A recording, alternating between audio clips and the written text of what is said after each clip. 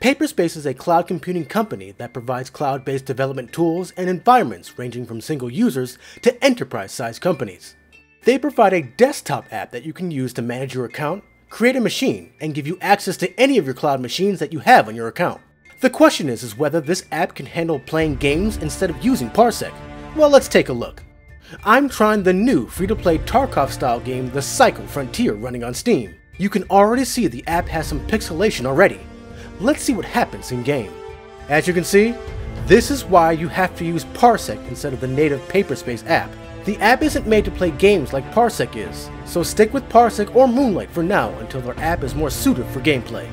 If you like this Paperspace app test, feel free to give us a like and subscribe so you can get the latest news, gameplay, and comparisons on cloud gaming at the only place where you can do battle in gaming heaven, Cloud Gaming Battle.